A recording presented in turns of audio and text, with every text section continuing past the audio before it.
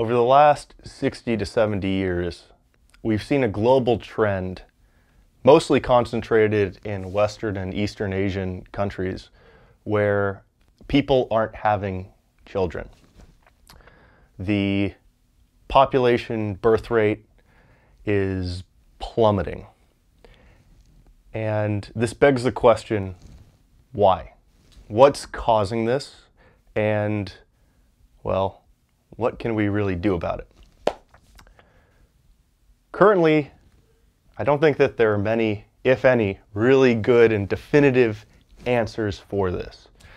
I think that what we're seeing now is people noticing that there's an issue and scrambling around, but they don't really have a good model to fit this. Now, you could say, we have the demographic transition model that you've probably learned in high school. And that's a good kind of description of what's going on, but I don't think it's a great explanation. And in this video, we're going to be exploring all the possible ideas I can think of what's causing this and, well, potentially what this means for the future. So the first reason that I'm going to talk about is one that's growing online in popularity as a cause of the population collapse. And it's the idea of what I'm going to call neo-polygamy, or the rise of digital harems. And to understand this, you need to know how human mate selection works. So there's a theory stemming from evolutionary psychology called the idea of hypergamy, where men essentially date across and down, and women date across and up. And this means that, for most guys, women have an advantage in the dating market, and women are the selectors. But for a small percent of, high tier guys, they have a huge advantage over most women. And where this kind of ended up is that nowadays, with the advent of social media and dating apps and the internet, you have some men who have extreme access to tons of women. And a lot of these women are, more than happy to date these guys, but these guys are not really motivated by a monogamous relationship. They're more motivated with sleeping around. So what you can see nowadays is that, some men are more or less dating a huge number of women all at once. And that essentially takes, wipes a lot of women off the dating market. And, well, more often than not, these men are using contraceptives, which means that, of course, you're not going to be having any kids from these interactions. So that's a big reason. But the issue is, this doesn't explain, this doesn't really totally explain our population collapse, because the internet is a fairly new invention, and this trend has been happening for, a few decades before the internet even started. So what other ideas do we have? Around the time where we saw the population collapse beginning, it actually coincides pretty perfectly with the rise of, the Cultural Revolution in the West, which resulted in a new idea of, well, feminism. And feminism came about from, well, there were multiple different incentive structures happening at the same time, but after World War II, we realized that, women were very efficient in the workforce, and a lot of women were probably motivated to, continue working jobs. And this resulted in in many different elements of the feminist movement, but one of them was the push for women in the workplace. Now, the ideas behind feminism have become more or less ubiquitous throughout most of the world today. But to understand kind of what the effect of this is, you have to kind of really empathize with, what does a working woman have to go through?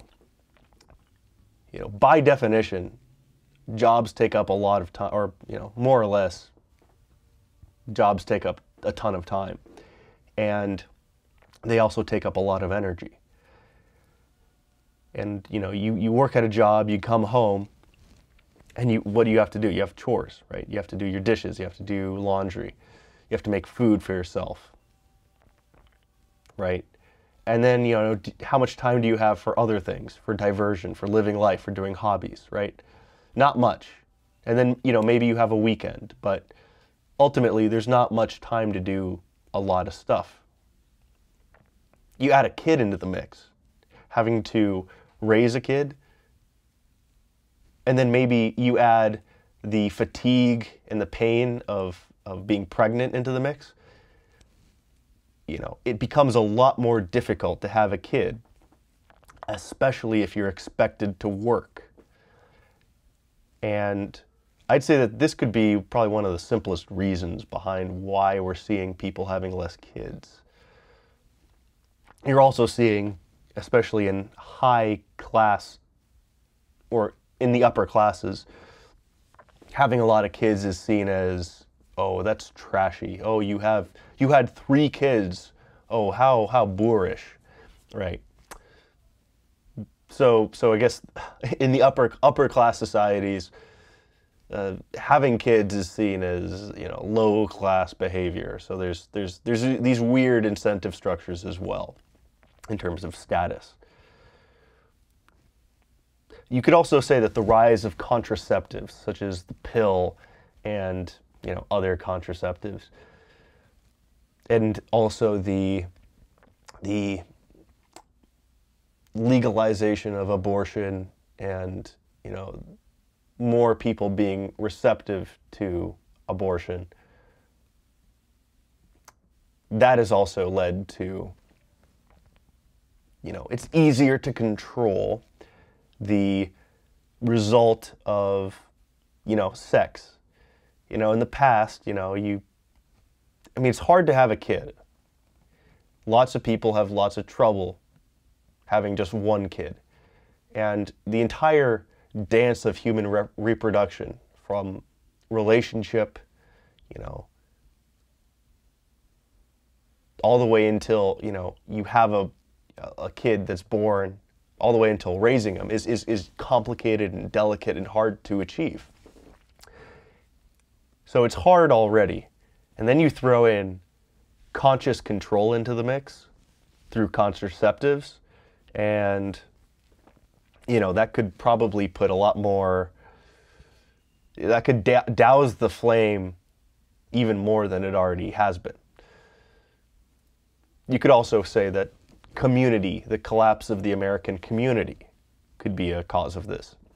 If you read the book Bowling Alone, you'll see this more thoroughly documented. But over the last several decades, we've seen people, the American community has started falling apart, and it's not as strong as it was in the past, which means that any interaction, any natural interaction that would have happened in the past is a lot more difficult today. Another issue is just the economic drain of children. Today, you're expected to, give your kid, to spend a lot more on your kids than you were in the past. And in the past, kids were actually not a drain at all. They were an asset. Kids would help on the farm. They would, provide labor value. And, that was a commonality or a common practice throughout all of human history. But with the advent of industrialization and mechanized, machine labor, people initially said, oh yeah, we'll put kids into factories. And then they realized, wait a minute, you need to be intelligent. You need to be pretty intelligent to use these, factory controls, and, kids died. And you had kids, getting lung problems and losing losing their lives and minds and stuff like that.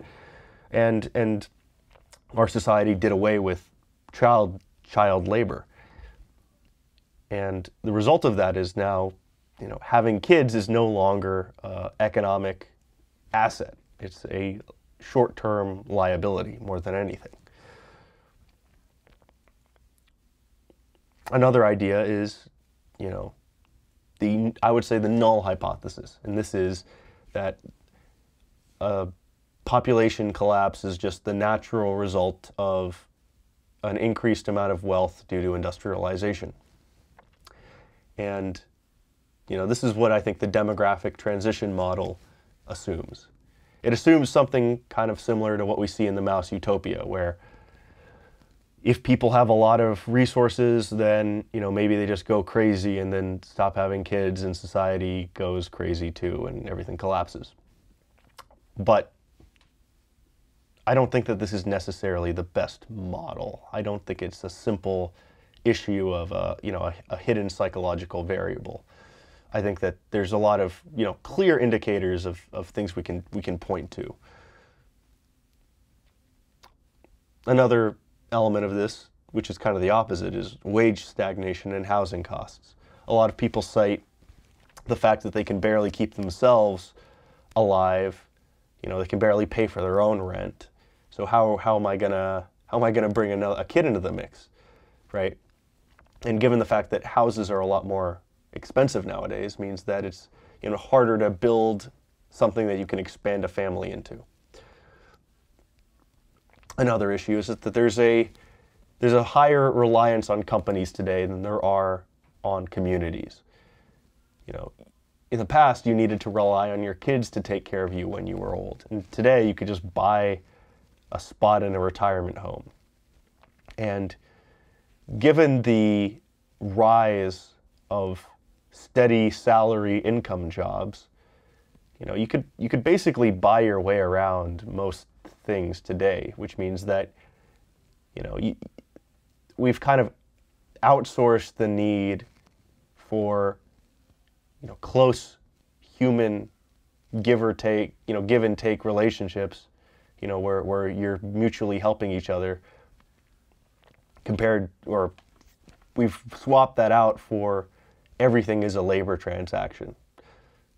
So that could potentially be one element.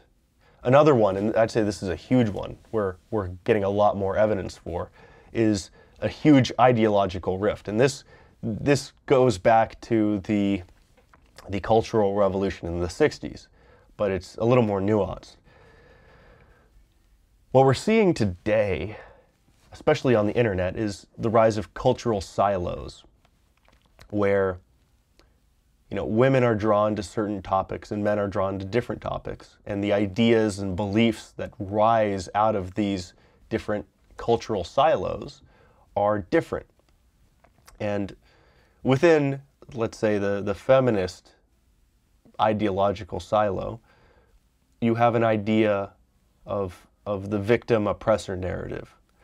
And this breeds a lot of, let's say, resentment and hatred, because one element of, I guess, the extreme iteration of this idea is that men stole labor from me, men oppressed me, men took everything from me, and I should basically hate men because of this.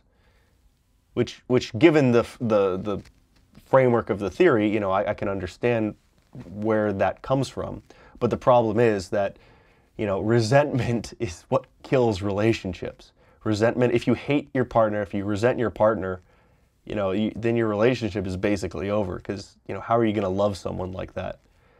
And human reproduction is already hard enough. You add resentment into that, ideological resentment of everyone on the other sex, well, then it might become impossible. And you also see this on the flip side in like the red pill community and stuff like that. There were some areas within the red pill community where it's like, oh yeah, women are just blah, blah, blah.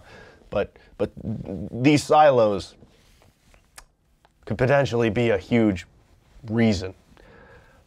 Another idea is endocrine disruptors, the prevalent use of plastic and other substances could be affecting our bodies in ways that we don't exactly understand, and that could affect our fertility. Another idea is that, and I think this fuels the resentment idea I talked about, it's that there's a selection bias when it comes towards, I'd say, how women perceive men. Because as a woman, you're not going to just see a normal distribution and sampling of men who you see, right? What you're gonna see is a disproportionate sampling of men who are going to deliberately seek you out. And I think what the people who will deliberately seek out women might be skewed towards very negative male traits, such as, kind of the Casanova archetype, or the guy who just wants to use a woman for, his own sexual pleasure or whatever. And I think this idea, what I will call sampling bias, has led to the ideas of let's say, rape culture. And potentially even the real instantiation of these types of environments. And I think that comes down to a cultural abandonment of our previous, let's say, enforcers of morality. Because today we don't really, we decided in the 60s, free love. It's fine to have sex with whoever you want. It's fine to do that. The old systems are oppressive. And when that happens, what demons have we let out of the closet? What does that lead to? And I think that potentially it could lead to the rise of immoral behaviors and a higher, prevalence of them. And that could be a pretty big reason. But yeah, those are some of the big ones, I would say. So ultimately, there are numerous factors that could potentially be causing the population collapse that we see today. And the question is, what factor is the largest? And is this going to be something that humanity is going to have to face forever? Right? Are we always going to have a hampered population growth? Or is this something that, is only a temporary, moment in history? If you have any other theories, any other potential causes that I didn't mention here, let me know. And thank you for watching the video, and I look forward to talking with you guys soon.